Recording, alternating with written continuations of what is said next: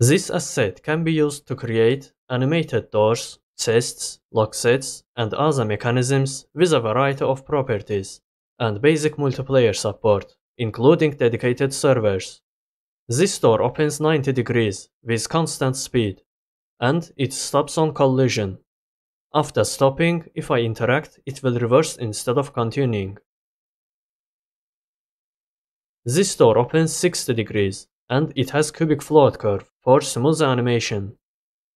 Other actors can be attached, like this lamp.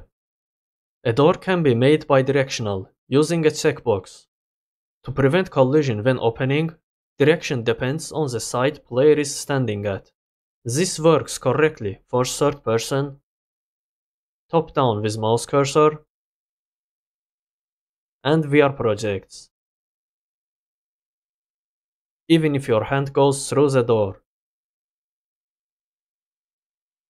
Some other properties are closing sound, starting offset, animation speed, sound during movement, ignore collision of selected actors and classes, and some more. Adding multiple locking mechanisms is also supported. As you can see, this door opens in an interesting way. Its limit is set to 90 degrees, but its animation float curve overrides the limit. Each openable or lock set can have unique animation by using custom float curves. This handle doesn't unlock automatically when I interact with the door, but it opens the door upon unlocking. Also, this door is set to close automatically after 5 seconds. Any actor can be used as a key requirement. It is also possible to make lock sets stay in place when parent openable opens or closes.